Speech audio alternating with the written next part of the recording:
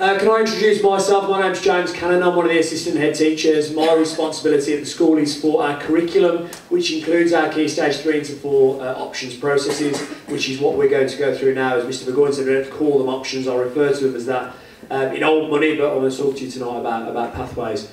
This presentation, please don't worry, people are about to make notes. Please don't worry about making notes. This will all be available on our website, and I believe we're also being videoed tonight, so we'll go on YouTube. And so people can see that and maybe consult it. I do apologise that Mike is going to cut in and out, and I'll try and stay in the good zones as best I can. So tonight we're going to talk about the rationale behind pathways. Pathways is a different approach to learning that other schools do take. We take quite an extreme take on it. I'm going to talk about assessment in 2021 and the actual deal your children will leave your school with, and then I'll talk a little bit about the actual selection process. Okay, so first up, I'll take you back to when you were in year 9, maybe year 8, and your teachers talked about what subjects you would study in Key Stage 4. I remember with me they said, James, paper, we want you to do these subjects, and I'll just stick to a few boxes and handed it back, and that was it.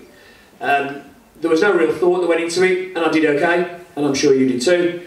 But actually, national research has proved to us that an options-based model, a free choice-based model, actually leads to ineffective and poorer outcomes for young people. I'll talk about what we want for our young people when they're 16, but I will get to that point. Instead, we run something called Pathways, which is where we guide students towards certain subject areas and towards certain types of qualification that we feel will maximise their potential. This is not based on my hunch or Mr. Shackleton's hunch or Mr. Burgoyne's hunch. This is based on national proven research that is proven to lead to the best possible outcomes for children. And so that is the rationale behind why we're doing what we're going to talk about tonight. We have 5 pathways. Most schools will go with 2, an academic pathway and a more vocational pathway, but we have 5, and I will explain why we have 5. And I'll explain this to the children as well.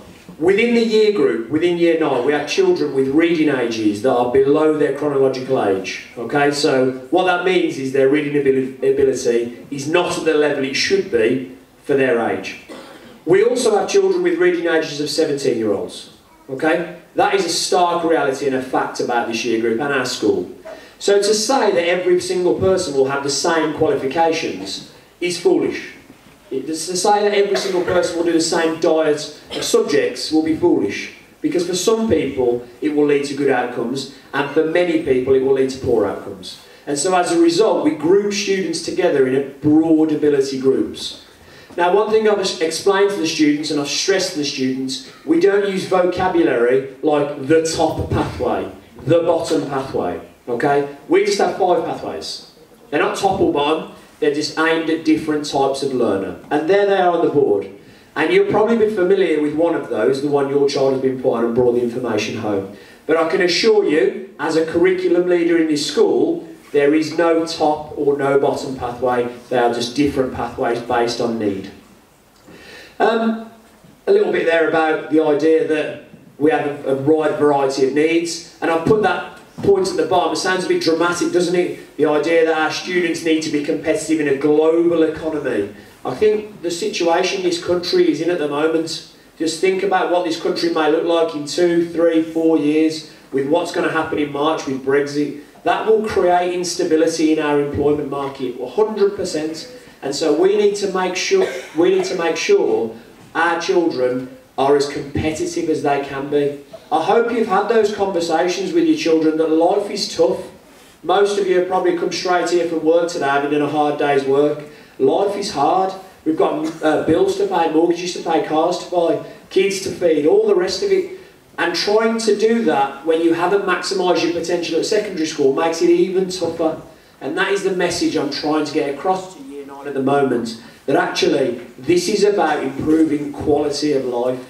What every single person in this room, teachers, parents, wants for your children is to improve their quality of life continually, constantly make strides to improve. That's really important to me. And that idea of aspiration underpins every single decision I will make about curriculum at this school. How can we make our children more competitive and improve their quality of life? We are surrounded by some fantastic secondary schools. Bristol, Q3, Perry's, Holly Lodge, all high quality institutions that will be doing the same thing. And when our children, you lot, go for these college interviews, apprenticeship interviews, university interviews, or even into employment, you're going to be competing with some very, very able children. And if we don't allow you to leave with the best qualifications, we are doing you a disservice. And I didn't come into this business to do children a disservice. So I hope you understand the rationale behind the reasons we make the decisions we do. I must pay a lot of credit at this point to my colleagues, Miss Pugh in English, Miss McCrossan in Maths, Mr Haskell in Science, Mrs Buck and Miss Hancock in Humanities and MFL, who have worked tirelessly to group students onto these pathways. We don't use terms like, this group of students will be in the Flourish pathway. I've been into their discussions and they literally, quite literally, argue about individual children. Every single one of your children have been discussed at length with these staff, talking about how they are doing in English and Maths. Are they good at German? Is that a good choice for them? Because languages is important. Are they good at history and geography? How have they done? What is their behaviour and standards like? What is their attitude like? What did they do at Key Stage 2? Well, why is that important? Why do we care about Key Stage 2? Well, that is important because it represents a starting point. It shows us almost a potential of what you could be. And that's why we think about it. And the amount of work that has gone into this is all about maximising potential. So I would like to thank my colleagues. No, not in the room today, but I'm sure you'll see some of them. The work that has gone into this has been really, really high quality. I'm convinced will lead to high quality outcomes. So all students will study English, Maths and Science. The English is 2 qualifications. It's a literature and a language qualification. They get 2 GCSEs there. They'll also get a Maths GCSE, and the majority of students will study a Science double. Put a little asterisk there because some students may study triple science, which will obviously be separate sciences, chemistry, biology and physics. In addition to that, they will study 4 other subjects, okay? That doesn't mean necessarily they have 4 choices on their pathway, because as I said to you earlier, some of the pathways have choices made for them to direct them to maximising potential. There are different numbers of choices for different pathways, okay? That is just a cold hard fact. So you may well be sitting by someone tonight who has got 3 choices and you perhaps have only got 2. That is the rationale behind pathways, and I hope I've been nice and clear in my explanation of that. An important point, everything that we do at this school will come down to those core skills of literacy and numeracy, and so therefore that will run through our curriculum. They're given more curriculum time. In terms of grades, like myself, you guys will have left school with A star to G. That's changed. We now use numerical grades 1 to 9, with 9 being the highest and representing almost above an A star. There it is up there. That is not a direct comparison, but it's there or thereabouts.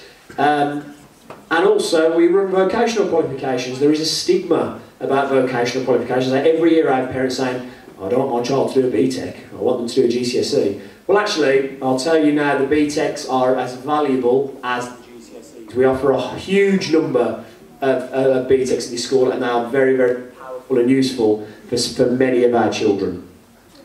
The government indicated when this was first released, when was it, 2 years ago, that a grade 5 would be considered a good pass, the old grade C.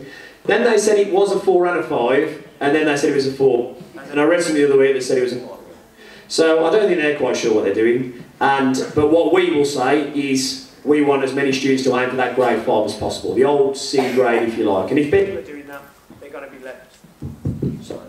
They're going with high quality outcomes at the end. The government change their mind regularly on this, as you probably guessed, so don't worry too much about it. What's important is your child aims for the qualifications that they get. This is the bit, potentially, that I'm going to get a bit jargony in, and I apologise for that in advance, okay? But bear with me, there is someone available to talk to you about this should you need any further questions. But your child is going to be measured in 2 ways. Their performance will be measured in 2 ways in this school. One is through their progress, the journey from starting to end point, and another is through their attainment, how well they will do in terms of raw grades. We use a system called Progress 8. If you want to look at the performance of a secondary school, you can look at their Progress 8 score. And a Progress 8 score of 0 will suggest expected progress has been made. Negative Progress 8 figures suggest below expected progress, and positive Progress 8 scores will suggest a positive amount of progress. That is all averaged out and gives a whole school figure. Now we don't give the kids that on the day when they leave in August 2021. They won't get a certificate with their Progress 8 score on, but we will share it with them repeatedly over the 2 years to talk about where they may or may not be underperforming or in need of extra support.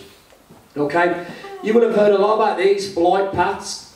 You see them on the reports that your children bring home. That green line there would be an example of more than expected progress, and the red line is below expected progress. That black line in the middle is known as flight path. Okay, that's where they should be. Now, as they move through year 7, 8, 9, 10, 11, they have to obviously hit a certain number of targets. The reality is that line is not a straight line. It often plateaus in year 7 and 8 and then picks up again as they move into Key Stage 4. There are various reasons for that, but either way, there is our starting point. Okay, Miss Tiara spoke about when you guys came in year 7. That is where we've got to get to over here, the end of Key Stage 4. That's what we're all working towards. I've also spoke about attainment. This is how the actual grade your children will get. This is a figure called Attainment 8. The higher the Attainment 8 score, the higher the higher grade your child will have got. And if I use this as an example on the board for you to see, we've got our English and Maths qualifications up here. Let's say a child got a grade 7 there and a grade 7 there. 2 sciences, remember if I said they'll do double science. If they were to do triple, that triple would drop in there. And then 4 other subjects, okay? Let's say they got those grades, that would lead to an Attainment 8 score of 62. That would be an exceptional performance. Okay, again, you won't leave with the Attainment 8 score. We won't give it you with a certificate on, but what we will do is share it with you to say, where are the areas for improvement? What can we do to get better? How can we continue to maximise potential? It's also worth noting, English and Maths are double weighted in terms of performance measures, and therefore we spend more curriculum time developing those skills because they're so fundamental to success. You may also have heard us talk about the EBAC, or the English Baccalaureate. This is something that kind of to's and fro's in the national press. If you follow any type of educational press, this is mentioned a lot. This is a suite of qualifications, a group of qualifications that the government have said, this is the best thing for children. Everyone needs to be doing this. When this was first talked about, they said by 2022, every single school needs to be doing it. Then it was 95% of kids. Then it wasn't really talked about for a bit. Now it's 90% of children. My take on that as a curriculum leader, the EBAC is perfect for some of our children. Okay? For roughly about a third of children in this room, the EBAC is a perfect group of qualifications. For some of our children, it would be the worst type of qualifications. You might be a parent sitting there thinking, well, my child doesn't excel at history, geography or languages, but they're better at things like technology and creative arts. And if that is the case, that will probably be reflected in their pathway. Okay? I would happily sit in front of any Ofsted inspector, any person from the DFE and say, that EBAC is not right for all of our kids, so not all of them will do it. Some will, some won't. And that's the rationale behind the pathways. So tonight then, please engage with the subject information which is out there, just towards as you go out towards the Expressive Arts home base. Miss Semby, who's the Key Stage 3 lead, you might have seen her as you came in. She will talk to you if you've got any questions about this 1 to 9, BTEC, GCSEs, how assessment works and progress. And we also have representatives from AIM Higher at the school to talk to you about potential careers. Just a little caveat on that. Every single pathway will allow your child to go on to more or less any career. Okay, so you're not going to make choices here that will determine your exact job when you're older. Okay, every single pathway will allow you to live with a broad range of qualifications, which gives you what I think is the most important thing in year 11, choice. You want to be able to have a number of choices that you can pick. Okay, is it A-levels? Is it employment? Is it a vocational? Is it qualification? Is it an apprenticeship? Whatever that might be, you'll be able to access it if your potential is maximised. So, in terms of the actual selection process, in the morning you will receive a text message on your phone. If you never get any text text messages from this school, we probably don't have your number, so I'd urge you with Miss Buckley to write it down. If you do get our text messages, then you're fine. And on that text message there will be a link which you click and it'll take you through to the subject selection process. It's coming to the parent's phone, not to the children's, okay? And that is because I value your input into this process. I want this to be a sitting down, talking at home, what are we putting together, okay? It will open from tomorrow, okay? From tomorrow. The deadline is the 1st of March, but please take a couple of days. It doesn't have to be in straight away. Please take a couple of days to talk with your parents, talk with your children about what the best subjects would be. If I could also say, please don't submit multiple forms. Some children select 20 forms.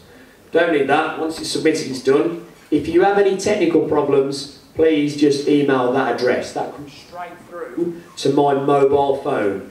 I teach most of the day, most days. So the chance of me being able to answer the phone to you is unlikely. The email is the best way because I can respond to you at any point. I can also send you any of the forms, any of the information you need, all from my phone. So if you do have problems with it, make sure you email that address. That is the best way to get in touch.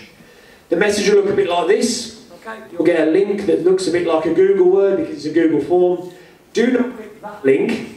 That's the software we use to send the text messages. If you click that, it'll just ask you to log into our systems, which you won't be able to do. So it's that link you need. There won't be any login screen at all, and you'll get a form that looks a little bit like that, okay? Really, really easy to fill in, really straightforward. You put your child's full name.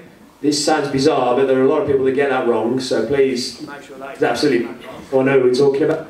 And then put your child's form. It will ask you to enter a value into there. So if you don't know your child's form, you're going to have to ask them, okay? Because it won't let you submit the form unless you put that information in. And then you just click through, and those lists will match up what you got in the letter. And that's very important.